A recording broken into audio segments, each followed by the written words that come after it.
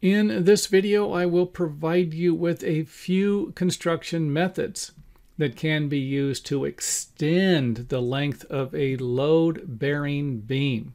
Now, the first thing I want to point out is I've seen a lot of things on YouTube and over the years on the internet that are not going to work, or should I say won't be as effective or even approved by a structural engineer.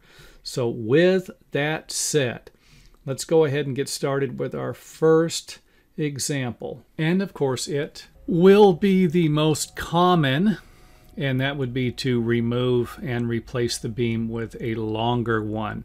And of course this a project like this is usually going to require a structural engineer.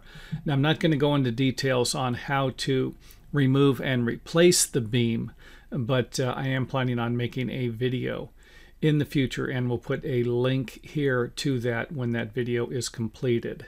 In the next example, we're simply adding another beam with a post supported with a concrete footing, and you're probably going to need a strap, and you can see here where we cut some of the beam back so that our new beam could sit on top of the load-bearing wall. And you can see here where we have a post, the load is transferring down to a footing. So this would be another option here. If you need it to cantilever for whatever reason, then you're probably going to end up replacing the beam. But there is another option also, and that would simply be to install another beam next to the existing beam. Now I removed the soil because this is probably going to require some additional concrete footing work here. And the reason why I'm saying that is you can see here where the beam here and the post kind of centers in this footing. So this was designed for this, and the footing accordingly. So I don't know if you would need to make it wider. I don't know if the footing would need to be wider, deeper. That would be up to the engineer. But you can see here where it is no longer centered. But at the same time, how much weight is this beam going to be supporting? This beam here is supporting the floor. If you're just going to have a beam coming out here and supporting another section of the floor, you could see where it's not going to be dealing with as much weight and might not need to have any additional work done to the footing. So just kind of throwing that out there. And of course this beam could be installed on either side. It just would be easier to install it on this side, obviously.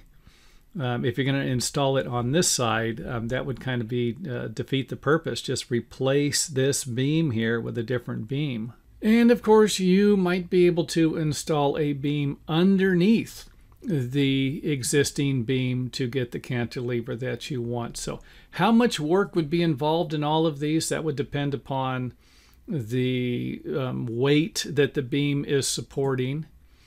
And you know, here I have a 6x10. You know, if you're trying to extend a glulam beam that is, you know, 24 inches deep and 8 inches wide, this might be a totally different scenario here. Or I mean, you have something that's supporting a lot of weight. I mean, I've seen garage headers, maybe a 3-car garage, and these headers are, you know, they're 20 inches by 6 inches or 8 inches, something like that. And they're holding up the second story roof. They're holding up the floor on the second story. And it's going to be a lot of weight, and it's not going to be something easy to do. So I just kind of want to throw one more thing out in this video. And that would be the fact that this is not going to be an easy job to do. And to just kind of clarify things, I was the guy that they would call to do stuff like this. And there were a lot of people that I worked with who they might be experienced at doing certain things, but replacing a beam like this with a lot of weight above, you've got to really know what you're doing. So I just kind of wanted to throw that out there. If you think, hey, I'm just going to go in and do it. I've watched a couple of Greg's videos and I got enough confidence to do it. That just might not be enough to to do something like this. And when I say that, if you're just going to put another beam next to this one, yes, do-it-yourselfers can do it. You're going to put a beam underneath this beam or replace this beam?